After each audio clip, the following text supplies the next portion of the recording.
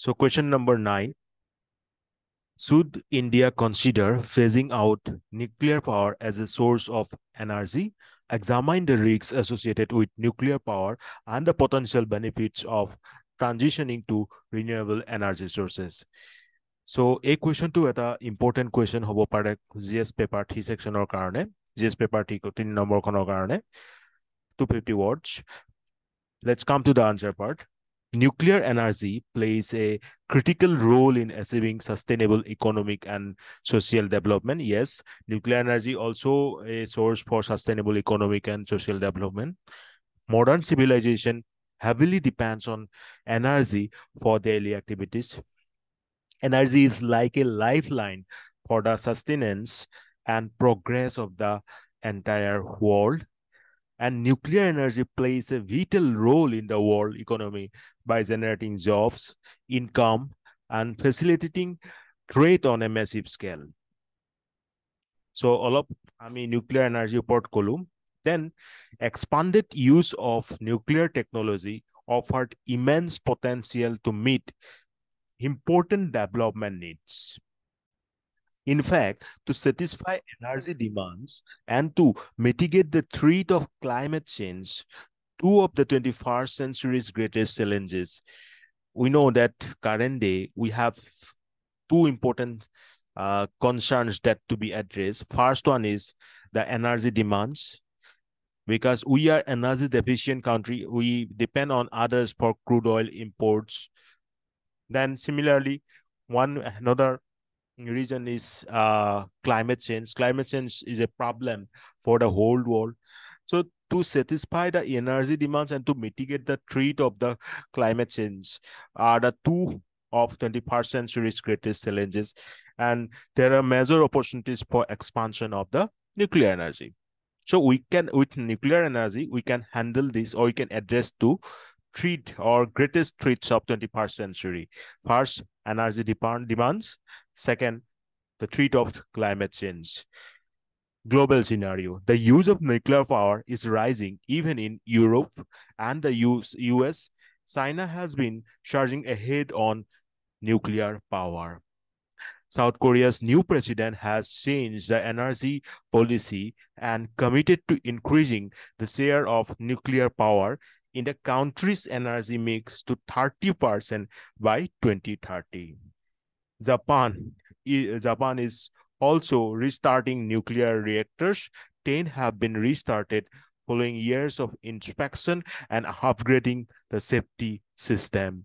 The UK has said that without scaling up nuclear power, it will not be possible to decarbonize the electricity sector. So we have gone through few examples of some developed economies, Europe, US. Then we also have seen about China, South Korea, Japan, UK. Even UK already declared that without scaling up nuclear power, it will not be possible to decarbonize the electricity sector.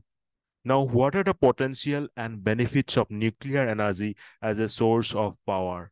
Thorium and uranium reserves. We know that our India has vast reserves of thorium that can fuel in India's nuclear energy provided appropriate technology. We have a vast reserve of thorium. We should not forget it. So we can better utilize it. India's thorium deposit estimated at 360,000 tons. So almost 360,000 tons, and natural uranium deposit at 70,000 tons. So see the number, 360,000 tons of thorium deposit, 360,000 tons of thorium deposit, and 70,000 tons of uranium deposit. So we have a large or vast amount of this thorium and uranium deposits, right? The country's storage reserves make up 25% of the global reserves. So energy poverty, if we compare India with other perspective, then let's see, although India is the third largest producer of the electricity, but about 20% of the population of the country does not have access to electricity today. We are the third largest producer, but still, maximum parts of our country are not having access to electricity today. The per capita consumption of electricity is very low at about 1,180 kilowatt per hour per annum. So about half of the world average, that is about half of the world average, and way below that of the advanced countries. So per capita consumption of electricity is very low in case of India. There exist shortages or in energy and peak power in the range of 10 to 15%. See, one side we have thorium reserves of 25%, that means 25% of the global reserve, and another side we have seen that per capita consumption of energy is electricity is very poor, that is half of the world average, and there exists shortage in energy and peak power in the range of 10 to 15%. Energy demand, nuclear energy is a critical part for India's future energy security, as we know that India's annual energy demand is expected to rise to 800 gigawatt by 2032. It is very important to consider every source of energy in the optimum energy mix. So by 2032, our energy requirement will be rising to 800 gigawatt. So it is the time that we have to think about it and find some optimum energy mix. Then energy efficiencies, quantities of nuclear fuel needed are considerably less than thermal power plants. For instance, 10,000 megawatt generation by coal, আমি কয়লাৰ পৰা যিখিনি উৎপাদন কৰো, will need 30 to 35 million tons of coal. See, only for 10,000 megawatt generation, we need 30 to 35 million tons of coal. But nuclear fuel needed will be only 300 to 350 tons. So see the difference. So that's what is known as the energy efficiency of nuclear fuel. Now, economic growth, rapid economic growth is also critical to achieve developmental objectives and poverty alleviations. A sustained economic growth of about 8 to 10% is needed over the next few decades. As electricity is a key driver for economic growth, it is necessary that there is a massive augmentation in electricity capacity apart from transmission and distribution system. Then decrease in energy supply. Energy supply has been negatively affected by changing weather patterns as water reservoirs decreases due to lower precipitation and increased evaporation. Capacity for electricity production from hydropower and other water-intensive generation technologies may decline. And that is a fact because nowadays আমাৰ যিমানখিনি water ৰিজাৰ্ভাৰ্ছ আছে সেইখিনি থকা water এমাউণ্টটো কমি গৈছে আৰু লোৱাৰ প্ৰেচিপিটেশ্যনৰ কাৰণে হওক বা ইনক্ৰিজ ইভাপৰেশ্যনৰ কাৰণে হওক এইবিলাক হ্ৰাস পাই গৈ আছে চ' আমাৰ যিটো হাইড্ৰ' পাৱাৰ বেছ electricity production that is decreasing on means comparatively decreasing, so we cannot depend on water intensive generation technologies. Then climate change, due to its emission-free nature, nuclear energy can contribute to global efforts under the Paris Agreement. India's nationally determined contribution, that is NDC, to the United Nations Framework Convention on Climate Change has outlined goals to reduce the carbon emission intensity of its economy by 30 to 35% by 2030, as well as increase the clean energy electricity capacity to 40% of the total installed capacity in the same period. Amar jikhini nationally determined contribution ase eta goal rakhisu ami, right, as per the United Nations Framework Convention on Climate Change, and that is to reduce the carbon emission intensity of its economy by 30 to 35% by 2030 and to increase the clean energy based electricity capacity by 40%. So আমাৰ যিখিনি carbon emission base মানে যিখিনি electricity হয় সেইখিনি production কৰোঁতে carbon emission হৈছে, সেইটো আমি 30 to 35% we try to reduce by 2030, and by that time we try to increase our clean energy electricity by 40%. So that can be possible only if we go for this nuclear based energy production. But everything is not positive as we think about, because risks are there in the case of nuclear energy. So let's discuss about risks posed by nuclear energy. India's domestic uranium reserve can support only for 10,000 megawatt of energy. So our future potential depends upon development of third stage of nuclear program.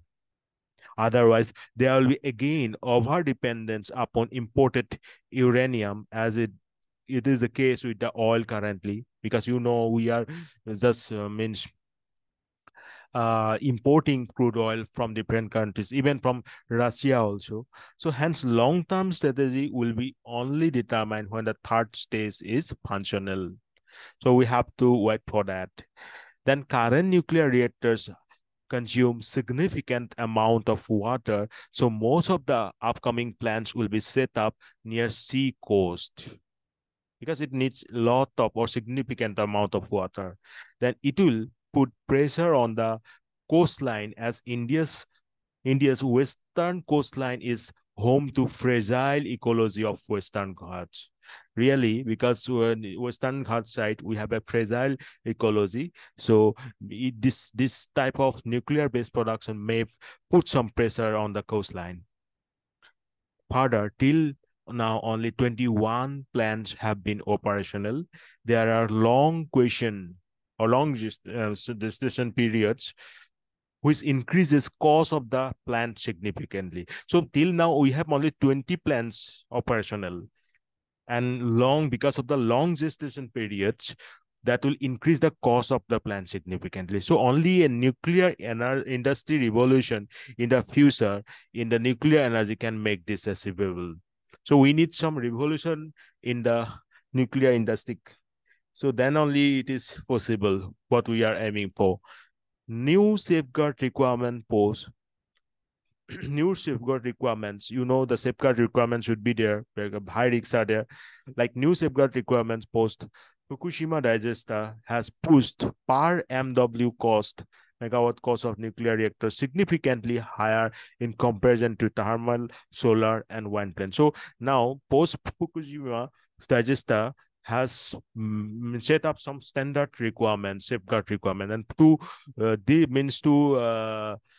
take care of that, safeguard issues, or to go through them, we need a lot of money, or we need a lot of invest in this nuclear sector, and that is more significantly higher in comparison to thermal, solar, and wind plants. Then Zaitapur plant in Maharashtra is expected to cost 21 crore per megawatt in comparison to other sources that cost only 8 to 10 crore per megawatt. It is to be seen that whether differences of operational or running costs justify such higher capital expenditure on nuclear plants or not. Some argue that total cost of a nuclear lifestyle, which involves mining of uranium, then transportation and storage, capital cost of the plants, processing and reprocessing of plants, possible disasters, and then handling of waste generated for hundreds of years is significantly more than economic value generated during the lifetime of the functioning of the plant, which is generally 40 to 50 years. So generally, the plant has a lifetime of 40 to 50 years, but it is going to cost you more than 100 years of cost. So it is a matter that is questionable. Then nuclear installation will be favorite targets of terrorists, also in case of war, which can cause irreversible damage to people living in the nearby areas. Suppose this installation will be captured by some terrorist group, then God knows that what will happen to those nuclear units, how they will use it. In long run, if worldwide dependence on nuclear energy increases, it will be most unavoidable way of nuclear proliferation as interest and attempt to invest in indigenous industry will increase. Otherwise, smaller countries will continue to buy relevant technologies or components from a few Western countries which will serve the private interests of few. India does not yet have credible waste disposal policy and infrastructure in place. Now, how India can leverage nuclear energy safely in its energy mix? India has very limited growth potential for hydropower because of the conserving biodiversity and the cost of rehabilitating and compensating the landowners. The alternative to coal is just nuclear power, and India has 210, that is 210 gigawatts of coal capacity, and it produces 73% of electricity of India. Nuclear is only about 3.2%. Business as usual cannot continue. One of the major reasons for the lack of growth in nuclear power is because of the monopoly. All reactors are operated by the Nuclear Power Corporation of India Limited. So monopoly is there. There's a need for a civilian nuclear program. Other government companies like the NTPC should be allowed to produce nuclear power. To achieve net zero by 2070, there is a need for 100 gigawatts by 2050. So you all know that we have a net zero goal by 2070. So for that, we'll need 100 gigawatts by 2050. That there is a need for a combination of small modular reactors and large reactors, but it cannot be done by one company. It has to be done by multiple companies. So what we can conclude then, there is a need for a range of options. Energy is not going to be the one thing that solves all our problems. It is going to be a mix of supply side and demand side. There is a need for a portfolio of technologies within the nuclear sector and outside the nuclear sector. The energy policy should be about enabling frameworks for all such technologies. It should not be a bet for one technology. So that's it. That's the conclusion. So I think it's very easy to understand about these issues and the benefits of nuclear power. Now let's come to the next question. What is the third gen web? How is it different from the previous generation of internet? How does the third gen web, third gen means we are talking about third generation. So how does the third generation web aim to provide equal access to information and services, and what technologies does it utilize? So this is again from Science and Technology sector, GS paper 3, 250 words. So now Web 3.0 or third gen web is a decentralized internet built on an open blockchain network that is not owned and controlled by large technology entities. It is the third generation of the internet currently being built, and there where website and app will be able to process the information in a smart human way through technologies like artificial intelligence, machine learning, big data, decentralized ledger technology, and many more. So first point, you have to remember that Web 3.0, third generation web, is a decentralized internet. Just a minute, I forgot to show you one thing when I was discussing about nuclear energy, because in the case of nuclear energy, two important concepts is there, that is nuclear fission and nuclear fusion. Nuclear fission. So the nuclear fission means this is the neutron. This is uranium-235, then U-236. Now what happens? You see there are several others being produced after the fission. Then nuclear fusion means from one we colliding other, this mass energy will be produced when this collision will take place. But in the case of nuclear fission, what will happen? You see deuterium, you see tritium, and when they fuse, then neutron and helium is produced. So in one case, collision is taking place, and another case, fusion is taking place. So don't be confused with these two terms, nuclear fusion and nuclear fusion. It is a very favorable topic in any government examination nowadays. Again, come back to our discussion of the Web 3.0 technology. You can see that these are the different Web 3.0 economy. See, blockchain, crypto, NFTs, metaverse. Metaverse is a very current day trending topic. Then smart contracts, DeFi, decentralized storage. So these are the technologies under Web 3.0. Now, how it progressed? See, Web 1.0 was there. Then Web 2.0. Web 1.0 means great shoots of e-commerce, desktop browser access, dedicated infrastructure was there. But Web 2.0, where we can see this mass technology, then social networks, mobile first always, and cloud driven computing. Then now Web 3.0. In Web 3.0, we have AI-driven sources or services, then mostly decentralized data architecture and edge computing infrastructure. Remember these three things at least: AI-driven services, decentralized data architecture, and edge computing infrastructure. So that is based on evolution of the web from Web 1.0 to Web 3.0. Our India's push towards digital public infrastructure and the deployment of the Internet of Things in the development projects offers significant possibilities for deploying Web 3. You know, 5 key features of Web 3 are ubiquity due to decentralization, semantically organized, autonomous and artificial intelligence, spatial web, and 3D graphics. And another most important one is decentralization through blockchain. Remember, ubiquity due to decentralization, semantically organized, autonomous and artificially intelligent, spatial web and 3D graphics, and most importantly, decentralization through blockchain. These are the comparison, no need to mug up. Just remember what are the potential of third version web. First, intellectual property rights protection. Digital tokens minted by Web3 platforms can enable India's handicraft industry to secure their innovations. So intellectual property rights protection will be there with the help of digital tokens.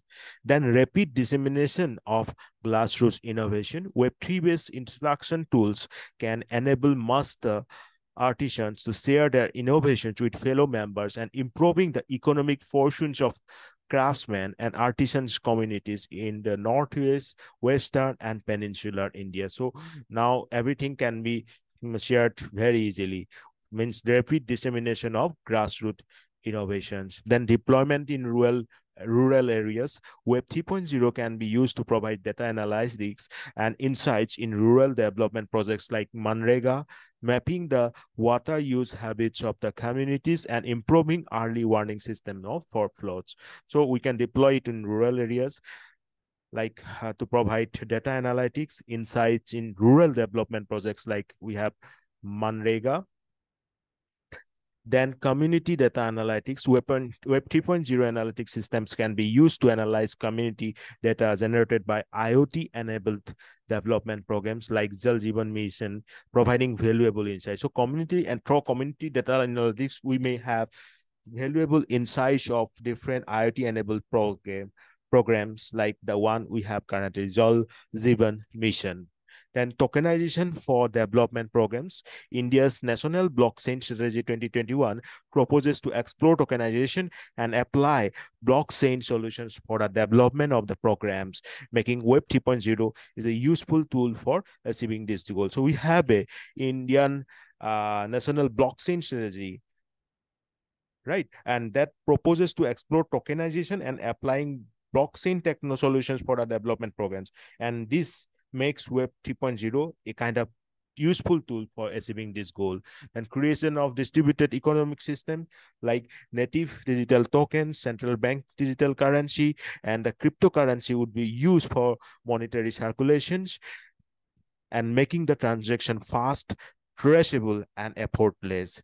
So these are the parts of distributed economic system. Then creation of an ownership economy. Web 3.0's non-custodial wallets function as a digital passport for users to access blockchain-enabled transaction platform.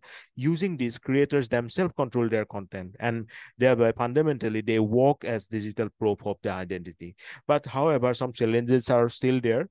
Potential challenges of Web 3.0. Decentralized networks and smart contracts pose significant learning curves and management challenges for IT, not to mention everyday web users. So we need to learn many things about it before using it, right? The complexity of this foundation technologies make Web 3.0 security a real challenge. Smart contracts have been hacked, security incidents on blockchains and cryptocurrency exchanges make national news nowadays. Then regulatory concern, the lack of a central authority means the regulatory and compliance regimes that help keep online commerce and other web activities safe for users are ineffective and non-existent. So the lack of central authority to control these things are absent. So this makes it ineffective and non-existent. Then technical requirements are more. Blockchains and the apps are often resource intensive and require expensive hardware upgrades, in addition to the environmental and monetary costs for their energy use. So these are the some potential challenges with respect to Web 3.0. Now, how can we conclude? The new internet created by Web 3.0 will provide more digital ownership and sovereignty in an increasingly digitized world. Current days we all moving towards an digitized world, and in such world, Web 3.0 will give you a kind of digital ownership and sovereignty and other decentralized benefits that I hope will help to establish a more equitable web.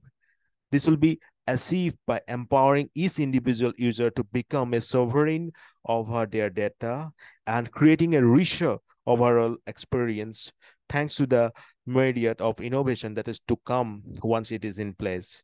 So these are the benefits are there, right? These are the benefits that we have through Web 3.0, like decentralized architecture, and you can say sovereignty is there, ownership, digital ownership is there, our data, our right, we have sovereign over our data.